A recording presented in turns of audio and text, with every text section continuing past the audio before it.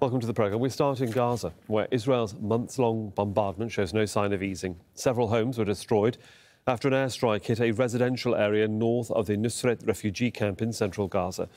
In the southern part of the strip, at least 8 people have been killed in an attack in Rafah, and multiple casualties have been reported after Israeli bombs hit a neighbourhood in Khan Younis.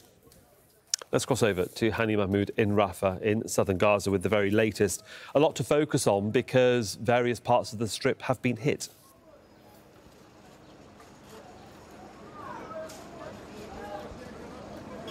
Yes, and we're looking at a situation right now where the entire Gaza Strip has been equally bombed. I mean, there is no let up in the attacks, no signs of slowing down. Here in Rafah City, just within the past half an hour, with the scenes of parents and remaining family members pouring into a Kuwaiti hospital, taking the bodies from last night attacks and transferring them to Najjar Hospital, preparing for burial. But the scenes of children wrapped in white sheets is still dominating the scene right here.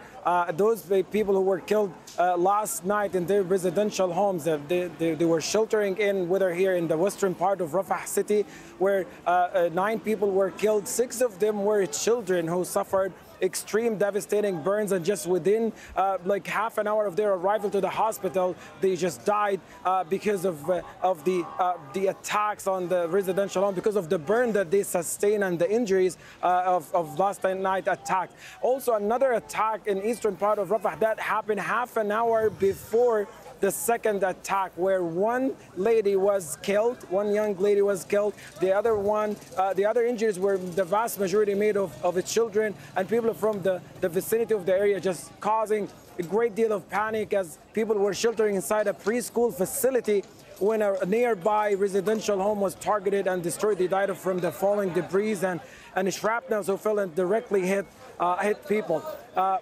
Rafah, in light of growing threats of expanding the ground invasion, is right now at a point where people do not have where to go, what to do. There's a shattered sense of security.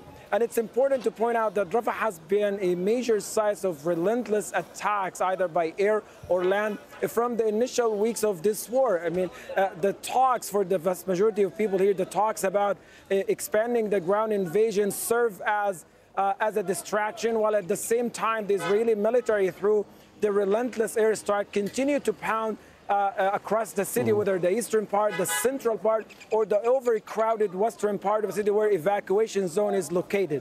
Yeah, while that focus is on Rafah right now and the area where you are, Hani, there's also been a great deal of focus on Khan Younis and Nusret overnight as well. Just briefly tell us what's been happening there as well.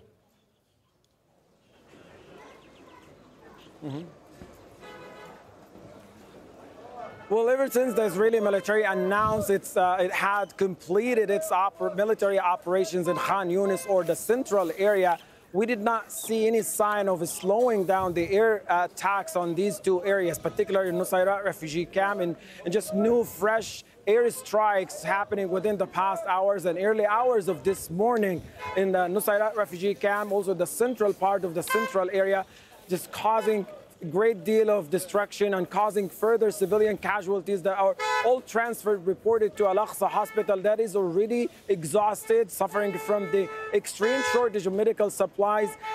But the tragedy is the people who are still under the rubble from the time the Israeli military was operating aggressively in the Nusayrat refugee camp, the northern part of the camp itself, where people are still under the rubble. This is the 4th day with inability of the civil defense crew or paramedics to remove these bodies from under the ground.